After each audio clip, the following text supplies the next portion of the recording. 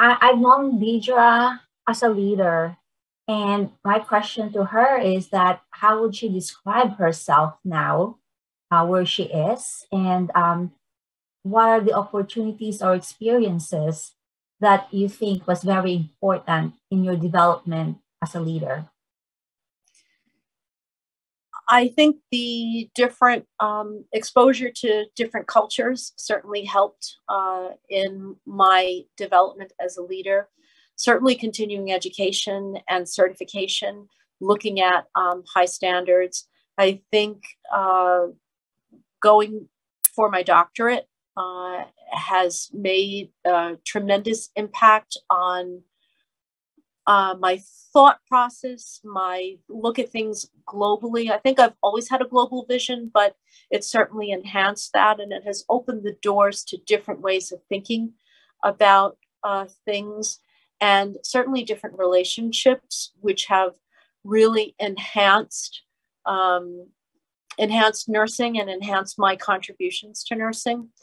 And I always feel that I want to be able to give something back. So whether I am working in the role as an educator or as a leader, but the ability to do that. I think the continuing education certainly, and Mary Joy and I were in the same cohort in our doctoral program, and I think those relationships that we have started with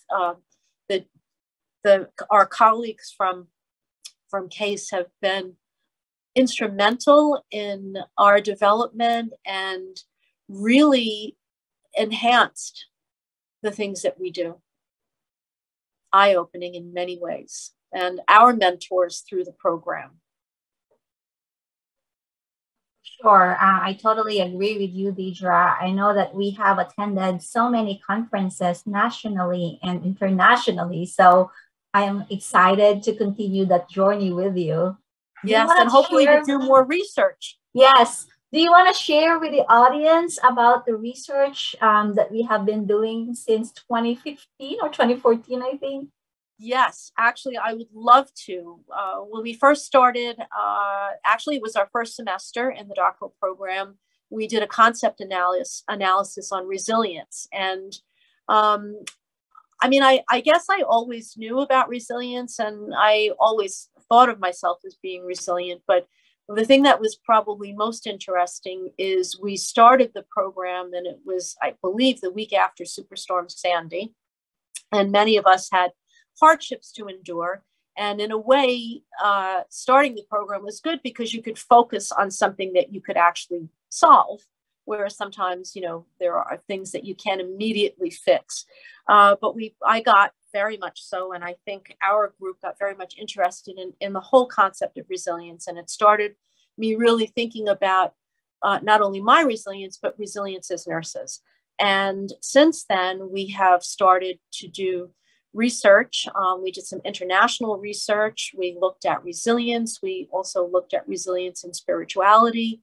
And we have had the great opportunity to not only publish about resilience and to collaborate on book chapters about other topics as well, but to share it on an international level. And we early on learned the value of cultivating a resilient team and what we could do to foster resilience. And I do think that over the past 2 years, that was very, very helpful, all of that additional knowledge in terms of really helping to support our team members when we were enduring very challenging times.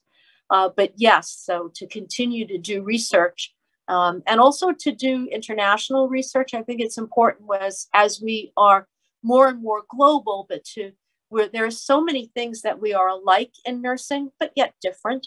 And so really looking at that and tying in all of the other aspects that help to nurture resilience is something that I would like to continue my research on, and certainly our collaboration, since we both have a strong interest in it, and our other colleagues.